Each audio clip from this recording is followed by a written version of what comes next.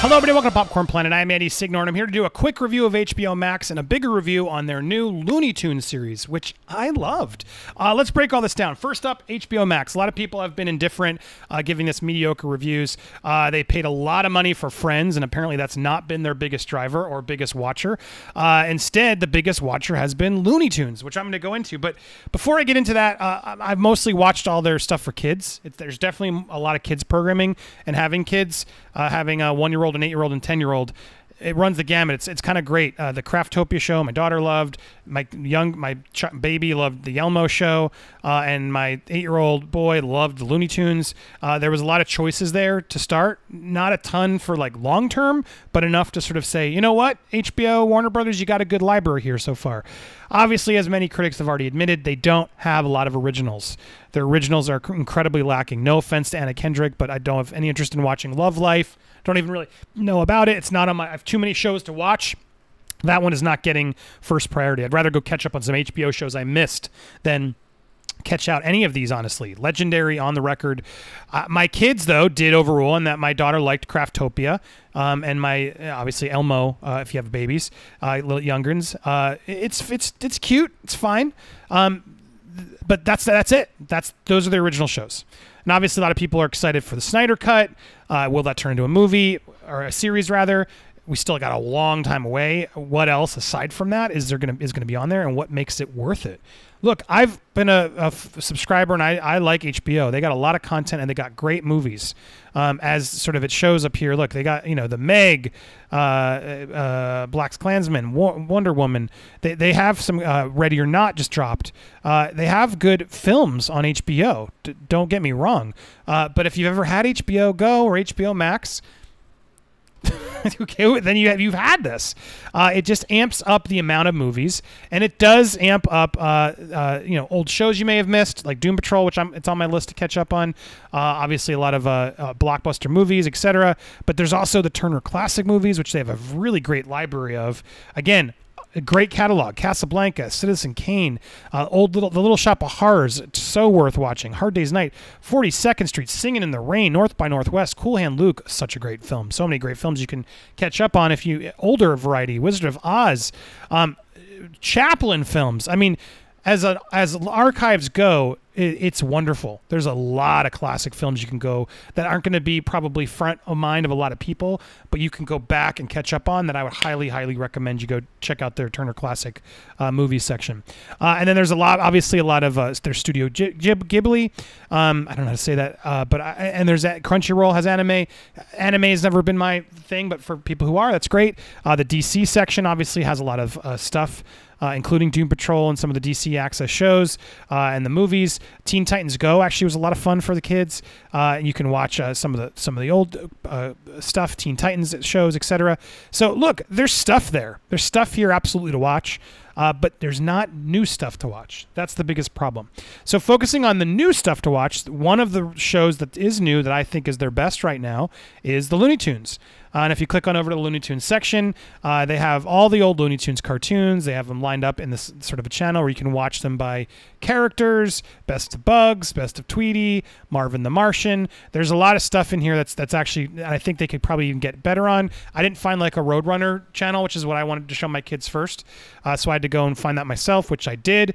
And they have them all, like 31 seasons where they have every short throughout. Now, you got to remember, these are like 8-minute episodes, and they don't have like all of them. It's not the complete Looney Tunes set, but it's pretty great, and the quality is pretty good. This is from 49. But yeah, you get good quality on these shows without a doubt. Watching these sort of old Roadrunner, Bugs, Daffy, Elmer, Fudd, Yosemite Sam, etc.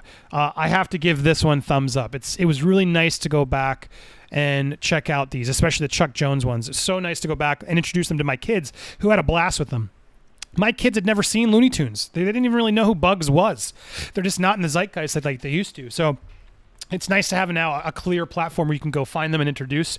And to really help reintroduce, they've wisely rebooted the show by creating a new HD series really keeping the spirit of the original, acting like what if Looney Tunes was still going on. And so it's here, and we watched them, and they were a lot of fun. I can't imagine, this apparently is the highest rated show on the platform right now. Not Friends, but Looney Tunes. And I liked them. Now, there's some controversy, I guess. It's a stupid controversy if you ask me. But they've said they're not doing guns. Elmer Fudd loses his rifle, and same as Yosemite Sam. In fact, Yosemite Sam has this weird, like arm wrestling thing he does instead in one episode.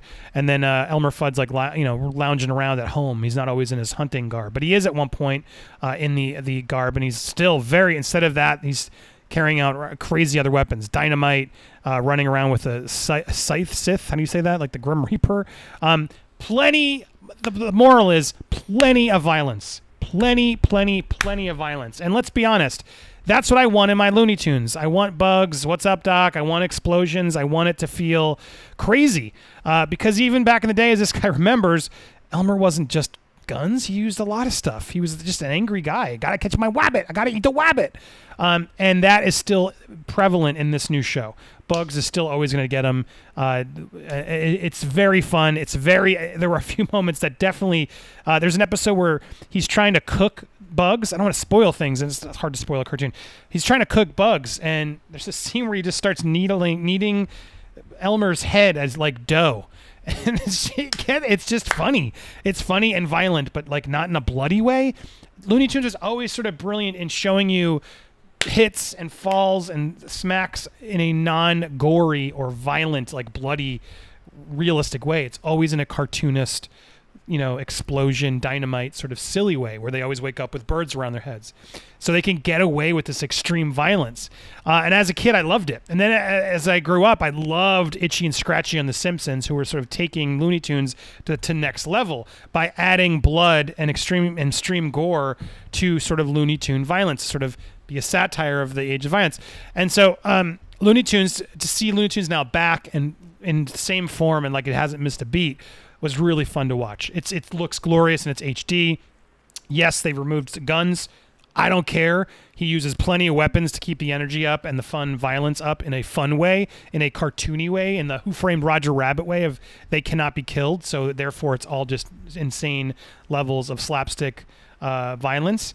But I'm glad it's back. It seems like I've lost. It sort of didn't want to release it because I guess it was a fear of violence.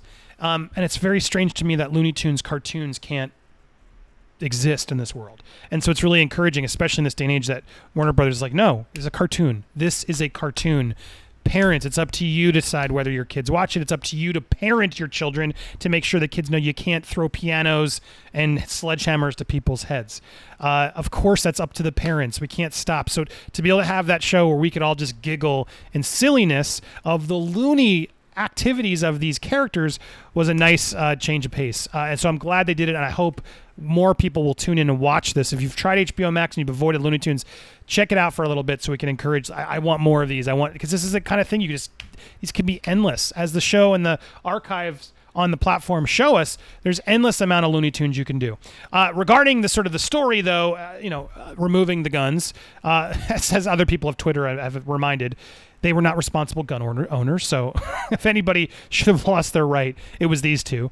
But they said some of the quotes here explaining sort of their choices. We're not doing guns, but we can do cartoony violence, TNT, Acme stuff. It was all kind of grandfathered in. And then as he explains, there's a lot of stuff. I always, despite the lack of guns, there's still in Yosemite Sam. He vowed to keep the original feel of the cartoons, considered some of the greatest in animated cartoon history, which it is. Chuck Jones stuff especially. I always thought, what if Warner Brothers had never stopped making Looney Tunes cartoons? As much as we possibly could, we treated the production in that way. Obviously then a lot of people are getting upset for whatever reason. But I can tell you, as someone who loved the original, and I always appreciated and laughed, not encouraged by or acted on the violence, but laughed at the violence. This new Looney Tunes series on HBO Max in full HD, full size, is really fun to catch up on and watch. I highly recommend it. And then it's even nicer to go back and watch some of the classics, which hold up great. They're not obviously in HD 4K. They're 4:3 ratio, etc. But they look pretty crystal clear. It's nice to have those back in a place where you can access them all in one place. I've been waiting honestly for that. Disney stuff. Disney Plus has a lot of the old Mickey cartoons, so now to be able to go back and have an archive, a proper archive of old Bugs, Daffy, Sylvester, Tweety, Roadrunner, Wile E. Coyote, Marvin the Martian, Granny. They're all there. Porky Pig. It's all there in glorious access. So check it out if you haven't already. If you've been checking out the movies in DC, take a moment to go explore the Looney Tunes side. Remember to be a kid again. Have some fun laughing at it, and check it out. Tell me what you guys think down below. Have you tried HBO Max? Do you want to try HBO Max? Leave me your review. Did you avoid Looney Tunes? Were you just thinking it's dumb kid programming? Do you want to give it a shot? I'd love to hear all your HBO Max feedback down below. And as always, you can hit me up on social media at Andy Signor. Thanks so much for watching. Lots more content coming, so stay tuned. Thanks, everybody. That's all, folks. Duh.